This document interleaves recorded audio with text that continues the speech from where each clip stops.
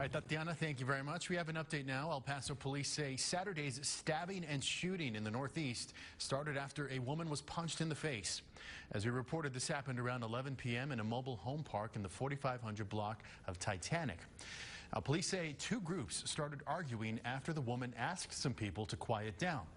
They say a 24-year-old man punched the woman in the face. Another man jumped in to defend the woman. Then that man was stabbed by a second 24-year-old man. Then police say the man who was stabbed pulled out his own concealed carry weapon and shot the man who stabbed him. Police have identified the suspect who punched the woman as Samuel Osuna. He has been charged with assault, and they say the stabbing suspect who was shot is in the hospital but is going to be facing charges of aggravated assault. No word yet on the condition of the man who was stabbed. You had 6 weeks after